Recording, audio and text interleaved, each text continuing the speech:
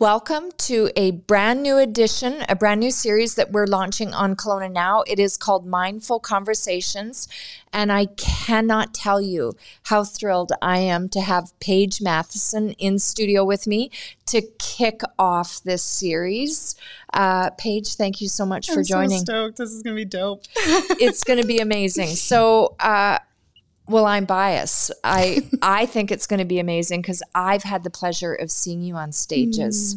And I can tell you the very first time I saw you, you stood out, you were different. And then I saw you again and I'm like, ooh, I recognize this lady. Consistency in messaging, and you really have this magnetic drawing power. So, Paige, thank you for coming in and kicking us off. Your counseling company is Another Chapter Counselling. Beautiful name. Thank you. I thought it would just be like a little play on words with my name being Paige. I was like, Turner Paige Counseling is too obvious. I'll just rock another chapter. Love it. Love it. So thank you very much for coming into studio with us. Thank you for having me. We all sit in a very unprecedented time, I think. And I think there is, and I defer to you, I think there's still an opinion around counseling that might not be positive. Totally. I think we have a number of people that are possibly sitting and suffering in silence. And your approach, I really want to talk about your approach. Can you share? Yeah. Oh, absolutely.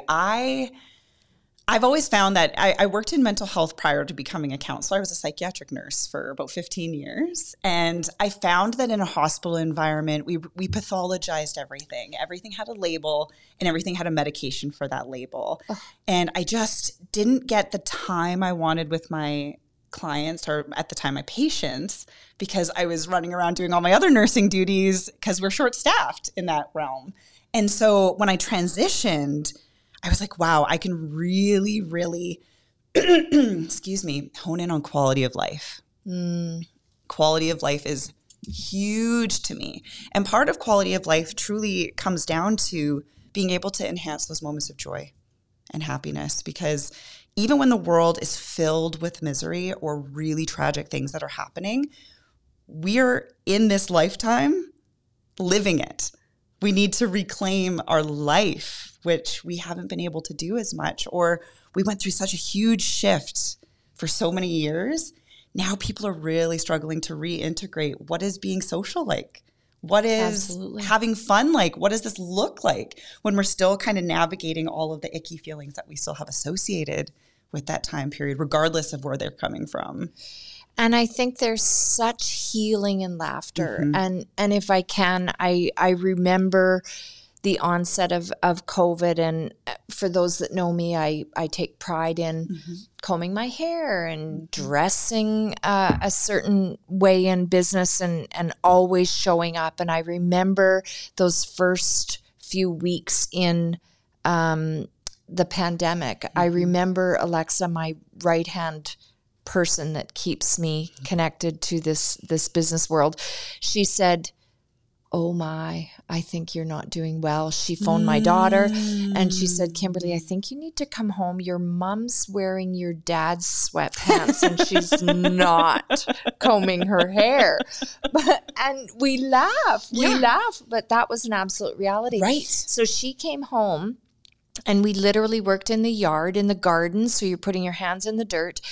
And she made me laugh, Paige. She made me laugh, and I have tears rolling down my cheeks as I've got this laughter from the like right from my core.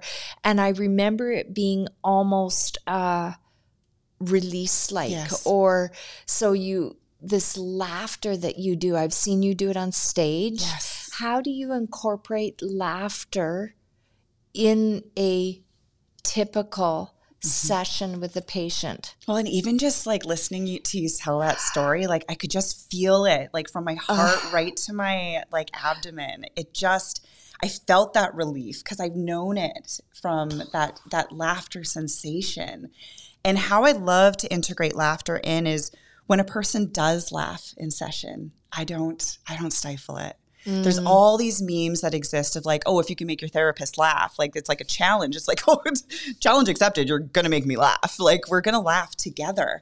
And I encourage it and then I enhance it and we laugh and then I just get them to tune in for a second. Or I revert back because sometimes laughter can be a way of just kind of hiding behind a wall. Yeah. As well, because there's that therapeutic, like, oh, this is such a release. And then there's that, I don't want to feel it. So I'm just going to put a joke in front of it. And being able to like know which one is which and being able to kind of be like, love that joke, solid perspective shift. What is happening behind the scenes? Where are you feeling here? So laughter can be both like a sign of pain, but it can also be a beautiful sign of release. And that's interesting. You're seeing or at least I am through the algorithm, I'm seeing memes and messages coming through TikTok and Instagram around Robin Williams and the comedians, or the laughter is that hiding of such deep pain. So how you obviously need to be able to read people really well to be able to determine which one is the block. Yep. To hide the pain, and which one is the therapy release, the genuine laughter that is healing? Totally, because I knew myself, like I was very much like a class clown type of human. I was the people pleaser, that please everybody like me, I'm really funny kind of kid. And I used that for so many years as like a method of coping, and it became such a piece of my identity. And then when I hit a certain time period in my life where my mental health was really struggling, and it has had different time periods, I would notice that I would use laughter and humor and like almost like as like a mask or a facade. But then eventually there came a time period where my body just wouldn't allow that anymore. It just said, no, you need to be real here. And so now, because of my lived experience, I can feel when, oh, this is actually something that's very troubling and hurting. Versus, oh, what a beautiful release. Like, what a great way to just like shift and change and like feel something differently about this moment. So let's talk about counseling. So I think we have a moral responsibility to check in with ourselves and see if we're okay. I think we have to do those check-ins. And I think we have to be real. If not, we do need to reach out. Yeah. But I think we have a responsibility to keep an eye on each other. I think there's denial, protectivism of one's well-being. So I think someone peeking over the fence, like Alexa did for me. Yes. She knew I wasn't doing well. I didn't know I wasn't doing well because you're in it. Yes. So I think how would you recommend someone honor boundaries, but yet still care enough to bring it up and just do that check-in that just gives that person that moment to think, oh, you know what? Maybe I do need to book an appointment. Maybe I do need to reach out. Yeah, that's just such a great question because we all have different cues that show that we're not okay. And it sounds like she knew your cue very well of, okay, she's wearing sweatpants. What's happening? Not mine. Not your sweatpants. You're like, I need extra cozy, thank you. But like you said, when we're in it, we can't feel it. And so it is, or when we're in it, we don't notice what's happening.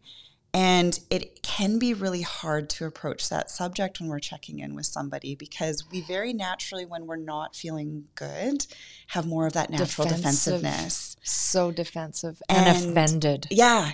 And it's just like this feeling of like a threat. And it feels like a threat because it feels like a threat to our sense of belonging or the sense of self that we project to the world. And so if someone comes up to me, I just know that as hard as it is, to try and look at it through a lens of curiosity And if you're approaching a person for like a check-in of, hey, I've just noticed this and I'm just wondering, how is everything impacting your life? What's going on in your world?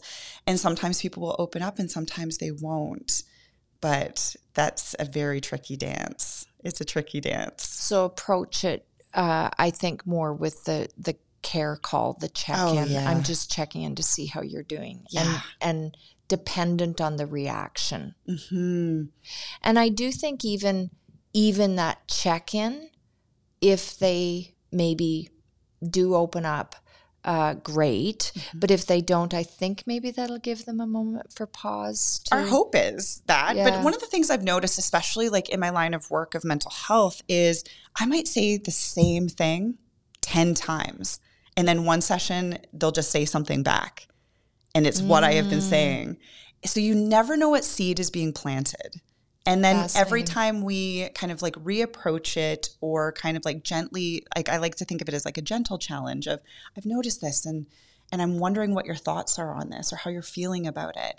It's also kind of fertilizing that seed and allowing it to grow into the space of like, am I okay? Mm-hmm. Maybe I'm not okay. Because the big thing is too, when a person does admit I'm not okay, a lot of times they don't know what to do with that. And that's where therapy can come in.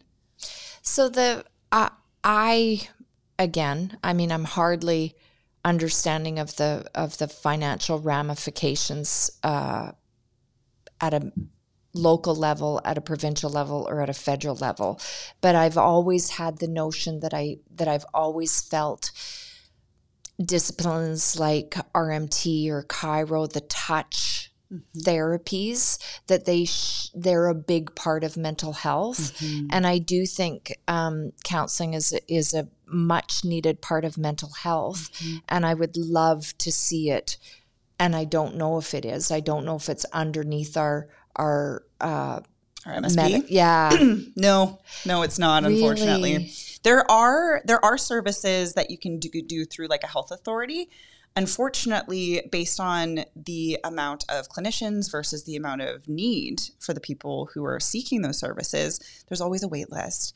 And that's really, really disheartening because so many people need help and they need it faster, right? And that's just kind of inevitable at this time. So if you have benefits through work that cover mental health services, amazing. Some people have incredible benefits and some people don't, which is such a bummer because good mental health will equal longevity in a career, will equal longevity in a space of employment. It enhances their own self-worth. Mm-hmm. So then they feel like they're bringing more to the table. They feel valued because their mental health is being considered. Like, it's huge, huge. I think, and again, I don't know if this is a gender thing, if this is a generational thing, but I think, and again, I'm going to be broad stroke brush, I think a lot of caregivers have maybe not mastered how to prioritize their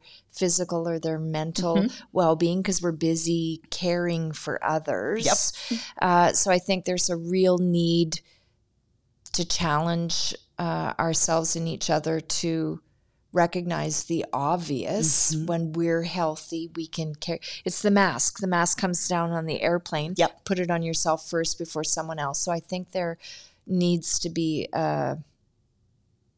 maybe a bit more practicing of care for oneself. Which would take pause. And so many people nowadays, especially like in our culture, it's such a hustle. Everything is a hustle. Everything is so sped up. So we're almost always living in like a chronic fight or flight state. There's always something to do. That's this feeling of I need to do this and I need to do that. And this urgency energy. And like I even feel my shoulders going up because like it exists everywhere. So we have to prioritize being able to tune in and check in. And that's what I love to do with therapy too. A lot of people don't even know how.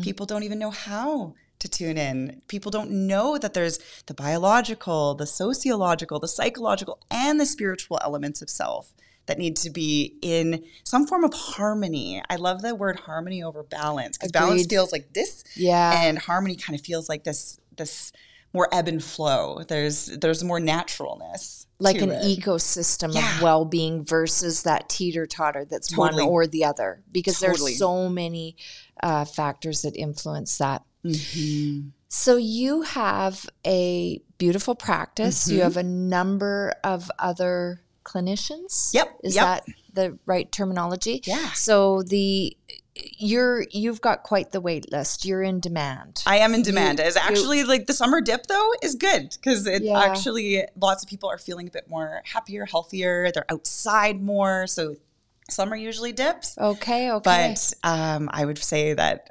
overall, we have a pretty steady flow of humans who are wanting to seek support and services for sure. Okay. So that's your work with the clinic, the Another Chapter Counselling. Yep. But you have something else that has been calling you, or you've naturally stepped into, and that is your speaking. Yeah. Can you share more about that? I'm very pro spreading the word of joy. I'm very pro spreading the word of joy. I slowly, I've been on stages since I was 5, doing a variety of random things. And I just found that every single creative outlet kind of eventually died off, whether it was music or poetry or whatever it was, and comedy. But now I've kind of merged all of that together with my counseling background and my mental health information, and really have started to curate different ways of talking to people about really tough subjects in a way that's really easy to consume. So really fun and lighthearted. So we can talk about anxiety and burnout, or we could talk about joy and just enhancing and embracing that. And then of course doing lots of laughter activation and groups that way too. Laughter activation. Mm-hmm. So on the stages of public speaking right now, you're accepting any invitations on any stages. You'll pretty travel much. and go anywhere around the laughter activation. Is it like public events that you're attending, or do you want to or are you already taking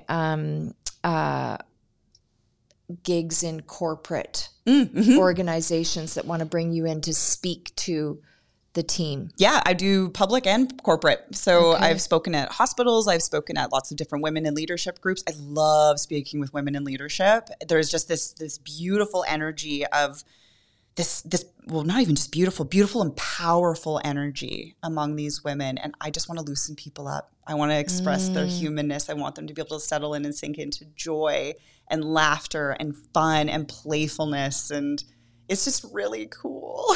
It's amazing. I love watching it. So anyone watching can reach out to you, your office. Hopefully you share out in socials where you're going to be. Yep. So what are some of your channels for people to follow you on? Or yeah, for sure. My top ones are anotherchapter.ca on Instagram and TikTok. I have also The Optimistic Speaker on Instagram and TikTok. And I also have a laughter page, which is a bit more of my personal life, but whatever. It's a little bit page. Of silly. I love it. I try jokes and they're not very funny, but I try. I've heard you. You're funny. Paige, thank you so much for coming in and sharing with us. And to everyone listening, I do hope you take enormous care of yourself and your sphere around you, and make sure and lean into anybody that you see needing help. Mm-hmm. Couldn't agree more. Thank you, Paige.